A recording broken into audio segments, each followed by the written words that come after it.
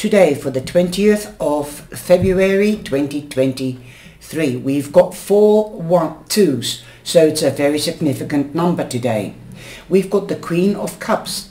Also, we are going into Pisces, so happy birthday Pisces.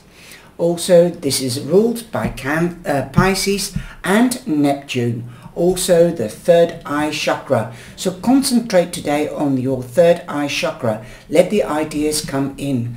Quieten your mind.